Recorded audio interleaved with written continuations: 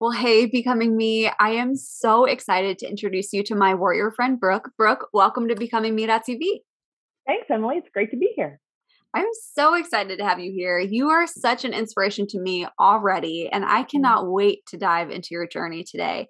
But I feel like we should probably kick it off like we do most Becoming stories with the most challenging question. Like, Mm. who is Brooke Martin if someone doesn't know you? That's a question that I am actually having to rediscover right now. It's kind of the $1 million question for me. I recently left the TV news industry after 15 years of being a TV Wow. news anchor, and that wasn't really the hard part because I felt God so clearly leading me in another Mm. chapter. But now that I've stepped into that chapter, I'm like, wait a second, like who am I without this? Like what colors do I like to wear? Like, like Yeah. how should I talk? It's so Yes. odd. I just kind of like underestimated what the just the Mm. personal part of that journey would be. So yeah, TV news anchor, but also a mother to two wonderful kids, a wife, sister, daughter. We live in Indianapolis, Indiana, so it is freezing right now and just trying to get through the winter. But that's just kind of the snapshot of me. I love it. Brooke, I've had the privilege of getting to know a little bit of your story, and I would love for you, just in this time, this space, to unpack your journey. Like, what has made Brooke who Brooke is today? What's your story? Mm. So I grew up in Lancaster, Pennsylvania, which is, if anyone's familiar, it's Amish country. I am. Are you? Yes, I grew Have up you in been there? Clarion. Yeah, I grew up in Clarion, Pennsylvania. So yes, I've been to Lancaster many times. Yes, right. So all of my neighbors were Amish. My dad's first business, all of his employees were Amish, and so I went to college in Philadelphia, and I remember specifically like getting to college and going back home for the first weekend, and I was like, oh, I grew up like kind of weird. Like this is just different from most people, although it was amazing. I really did have a wonderful upbringing and childhood. My family was very involved in our local Mm. church. My mom and dad both were in leadership roles. It was me and my older brother, just really close knit, and probably a little bit or a lot naive in a lot of ways until I was 13 and my parents, in my from my viewpoint, unexpectedly divorced and separated. Wow. And so it was kind of just like the first taste of the real world for little Brookie. And so that kind of just led me on a path of having to understand faith for myself and understand who Jesus is to me. And looking back, incredibly valuable but incredibly Mm. painful. So I always kind of feel like I walked through my teenage, maybe 20s, straddling this line of always loving Jesus, but always Mm. having a big foot in the world too, and for good and bad reasons. But I went to Temple University in Philadelphia to study broadcasting, and had a great time. But it was about my junior year that I became feeling incredibly empty. It was almost like, Mm. I wouldn't say depressed, but I just got to this point where I missed Jesus. Like Wow. I missed a friend. Mm. And I had been just kind of unknowingly running from him, just really pursuing pleasure and me. Um, and so at that time, totally unknown, I mean, my mom sent me in the mail Rick Warren's Purpose Driven Life, right? Probably thinking I would never read it. And I like devoured it. Like I went through it Wow. so I spent so much time with it, and I got to the end of it and didn't even tell her I was Mm. reading it. And I was just like, this is it. This is what my soul is longing for. And so I had spring break coming up, like in, I don't know, a couple months. And I thought, I'm a broke college kid. All I have to offer you, Lord, is this week. So I'm going to give it to you. Mm. And I started looking at missions trips, nothing aligned.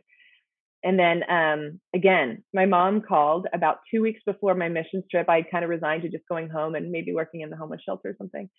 And she said, I know you're never going to want to do this, but I just have to ask, there's 2 spots open to this missions trip from this date to this date. And it was exactly my spring break, like exactly.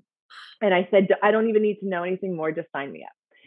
And that was really my first taste of God flexing. I mean, Mm. like taking my little yes or my measly, cents Mhm. and blowing my mind. And that was really the start of it. I went to Mexico that week, met Mm. a couple who was starting a YWAM base um, in Mazatlan with an emphasis on communications. I agreed to move there and join them and start that base. And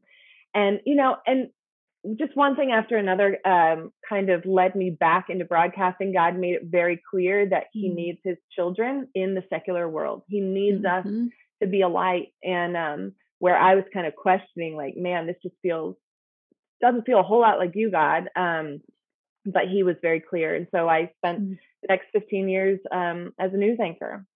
So kind of brings us to Wow. the, yeah, Wow. And I mean, you shared in some of your intro that you are in the middle of a transition. You're yeah, not a news anchor anymore. So yeah. walk me through this new chapter of your Okay. story. What's been happening? What hasn't been happening? So I've been in Indianapolis for about 9 years and was sitting in my dream job. I was a main Mm. anchor at a great station and loved what I did, loved the viewers and the community that I developed here. And in October of 2018, Mm. we had one son who was 2 years old at the time. We were pregnant with our second child. We had already publicly announced it. Mm. And I went in for a bad case of bronchitis into my Mm. OB because I didn't have primary care at that time. So I just wanted to grab some antibiotics. She said, "You want to sneak in and see the baby while you're here?" I said, "Yes." And it was then when I was alone that we made a really devastating discovery. Mm. Our baby, we didn't know the gender at that time, was perfectly developing, except her Mm. skull was not closing, and it's called Mm. anencephaly. And just totally, totally, I mean, as you can imagine, just not expecting anything. I was like, I'm here for bronchitis. Yeah. And I'm sitting there alone in the ultrasound room, and I just keep hearing this word in my heart, Mm. Emmanuel, Emmanuel, Emmanuel, the name. Mm. And honestly, I brushed it off in the time because I just was confused. I was like, why am I hearing? I was like associating it with Christmas, and I was like, why am I hearing Emmanuel now? Like, just Yeah. didn't think much of it, but I remember hearing it so clearly. And my husband rushed to the office, and we walked through options, which most people choose to terminate with Mm. anencephaly, and we immediately, by the grace of God, decided to carry. Mm. And that was the beginning of a really wild journey, Mhm. one where I all of a sudden had to tell my own story because I had a choice at that point. Like, I could keep it a secret, even though everyone knew I was pregnant and they'd be watching me grow on air every day. And I Mhm. could lie when they asked, "How are you doing?" I Yeah. mean, what kind of 6 months is that? So, we decided to be honest and tell what was going on. And we named our daughter Emma Noelle for Emmanuel. And we learned in those moments, those precious, precious moments with her, that God He had a really important message to send through her. Mm. And it was to tell us that He is with us, which is what Emmanuel means. Um, that there is nothing that can keep Him from us, no amount of tragedy, not even death. And so I made a vow kind of to just walk through it as transparently as I could with the viewers. I didn't want to put on a front. I didn't want to act like I was okay when I wasn't. And the um, the response that we got through it Mm. was just remarkable. Um, I mean, Cole and I, my husband, sat down at the very beginning, just crushed, just Yeah. devastated. And we were like, what do we have here? Like, again, like, what do we have? And Mm. we just agreed. We had one prayer, and it was 3 words, and it was, God be glorified. Mm. We don't know what this looks like. Like, we don't know how long we're going to have with our daughter. We don't know anything, but promise us that you will be glorified. like, give us that. And man, did he answer that prayer. He took our story around the world, and we heard from thousands of people, many who have walked through similar situations, some who were just so confused at how we could have hope and joy in the middle of something like this. And it, like, probably unknowingly at the time, but I think it planted a seed in my heart that there are so many people who are hurting and so many people who are lost and who don't even understand what hope is. Yeah. And so we delivered Emma on March 15th of 2019. She lived 21 minutes. And she was in Colt's arms when she passed into our Heavenly Father's. And it was just a really, really remarkable time with her. We were actually able to have her in our hospital room for 3 days, thanks to a device called a cuddle cot, which I think you had Linda Zanaco on your Becoming Me. Yes, I did.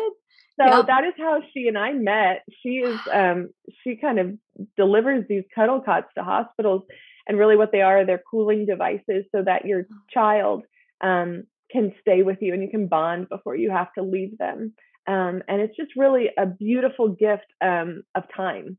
And so we had 3 days together with her in the hospital room afterwards. And you know, again, I just watched God show up in these supernatural ways, you know, in the moments where you just know that you don't physically have it in you.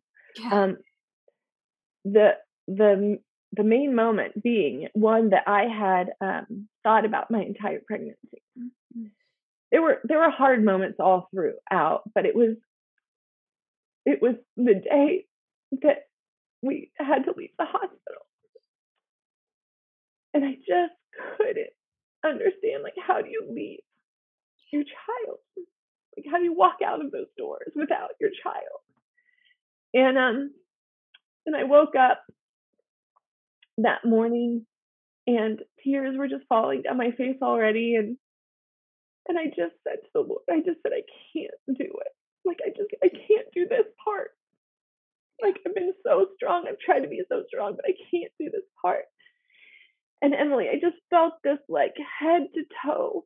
I mean, just peace just filled my body. Like, I can't even describe it, but I knew I was going to be able to do it because he was inside of me. And so we spent the morning with her and rocked her, and then we handed her to the nurse, and we left, and we got in the car and buckled up. And I remember looking over at Cole, and he looked at me, and we just smiled.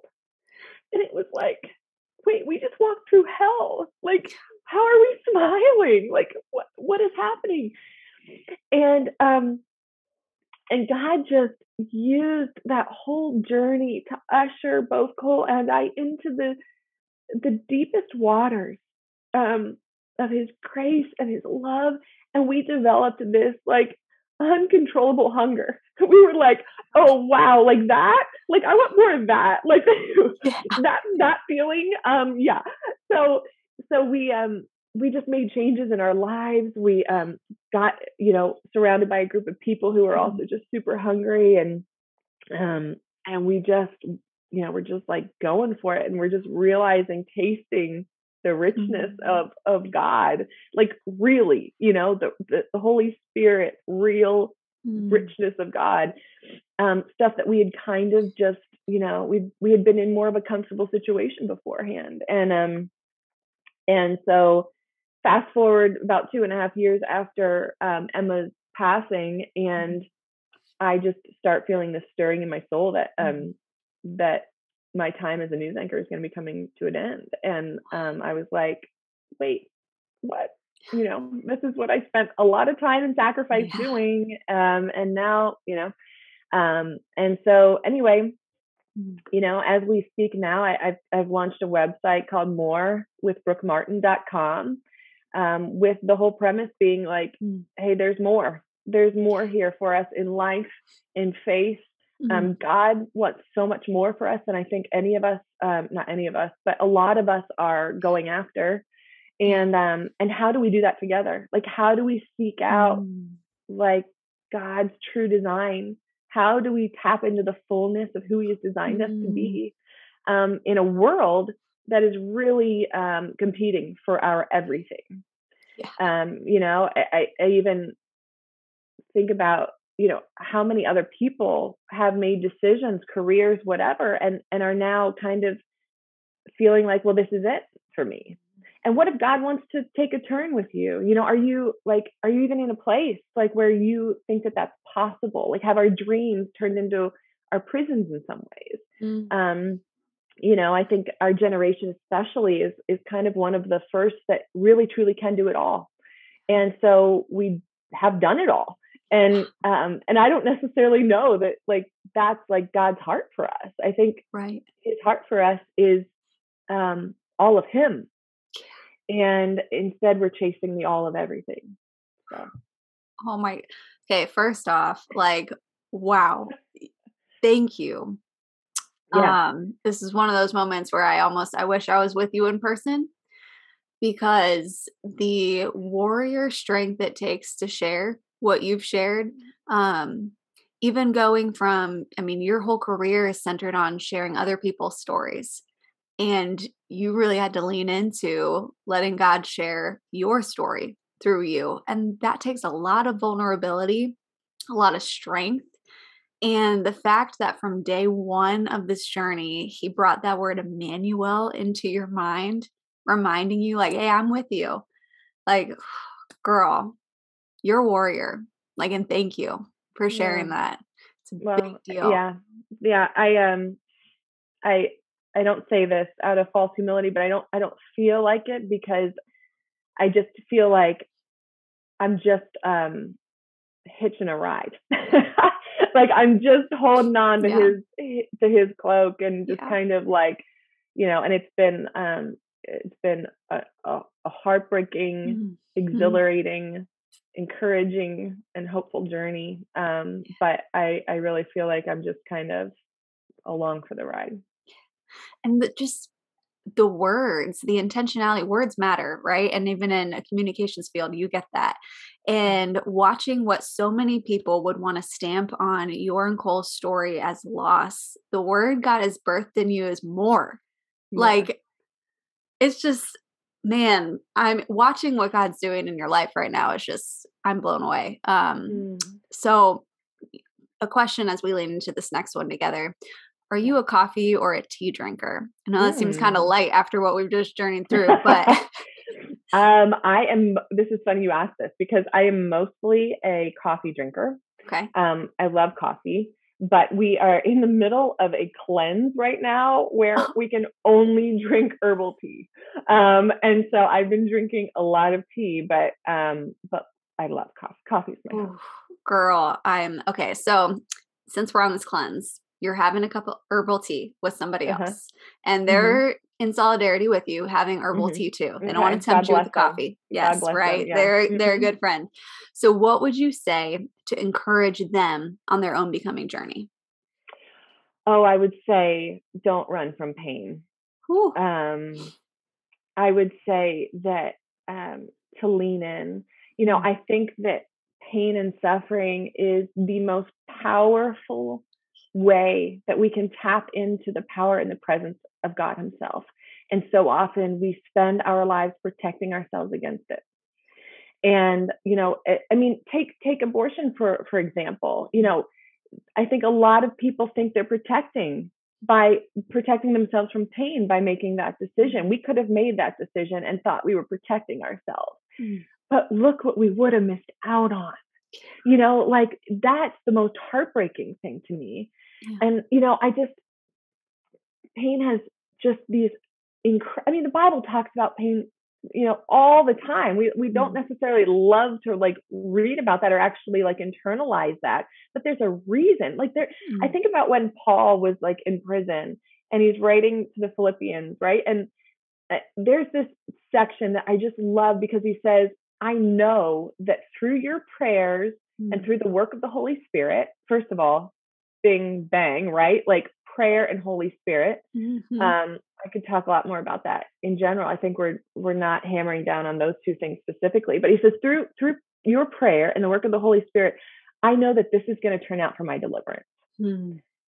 And I just thought that like how true is that? So he says this is going to turn out for my deliverance, for it is my eager expectation and hope that I will not at all be ashamed, but that Christ will be honored in my body, Yeah. whether it's through life or death. So like here he's saying, like, pain leads to deliverance. Why? Mm. Like, because it gives us a new perspective of Christ being honored. Like that's it.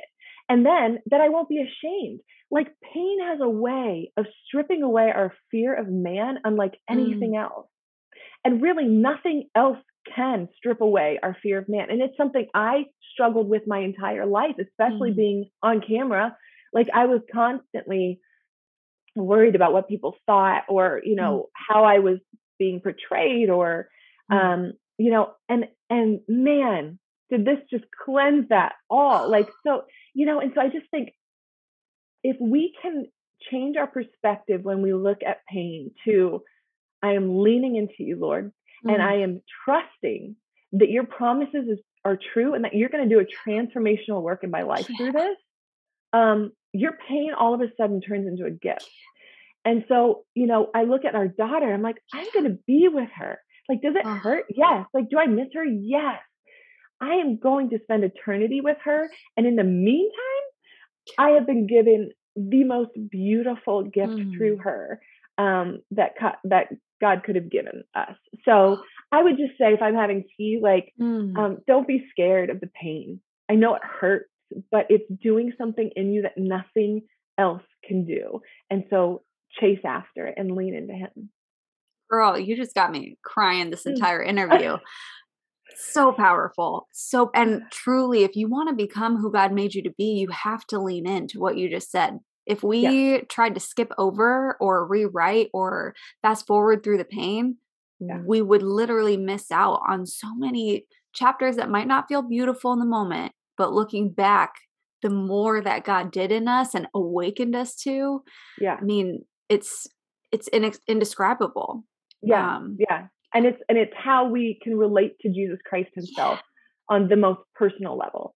I mean, when he's in the garden, he's like, God, take this cup from me. Like mm, it's like, oh, I know. Like, I mean, I don't know like that, but it's like, I said that, like, take this yeah. from me. Like, don't let me, and so it's like, Mm, you just, yeah, so full. So like mm. that is the fullness of Christ in you is when you can relate. So, I just think that what people have to understand is that it's a choice, Yeah. that pain is an invitation, but it's Mhm. our choice whether to accept it. Because a lot of people push against it and it turns into Mm. bitterness and resentment. Um, but if you RSVP for that, like God will take you on a beautiful journey. Oh, girl, like I literally want to listen to you talk all day. Just give me a bucket or herbal tea. Let's go. So if somebody was watching your story and they were really wanting to check out your website, hmm they want to learn more from hmm Brooke, where can Yeah. they meet you online? Yeah. So morewithbrookemartin.com is the website. And then I'm also on Instagram and Facebook and Twitter. I'm actually in the process right now of writing a curriculum about walking through suffering. So I'm going to hopefully get that up on my website in the next month or two. Awesome. But that's kind of my latest project. I'm just, Emily, I honestly don't know. People are like, what are you doing now? I'm like, Mm. great question. I don't really know, but I'm just taking it like one step at a time and just Yeah. trying to really surrender Mm. to where God wants me in this season. So I more to love it. come. I love it. And I love that word and you, warrior friend. Hey, Mhm. before we close, and I don't always end becoming stories this way, but I would love, and I think becoming me.tv would really love the privilege of praying over you. And Mm. if you don't mind, I just want to pray over you, Cole, your family, and the more that God's doing in your life. Is that okay? Emily, I would be so honored. Yes, thank Okay. you. God, I just thank you.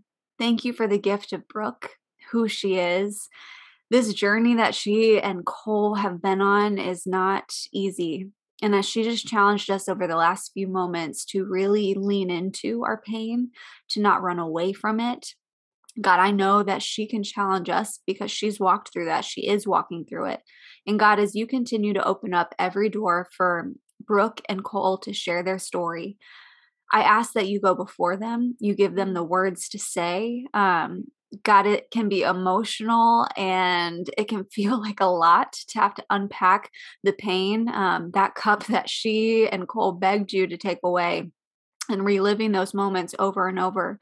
So I ask that you give her the strength, you give her the wisdom and discernment, that you continually remind her with that word, your name, your presence, your identity, that you reminded her of from day one. Emmanuel, you are with her. Yeah. You are in her, you're for her. Nothing about Brooke's story takes you by surprise. And God, I ask that you continue to do more in and through her, that you open her eyes to what more is.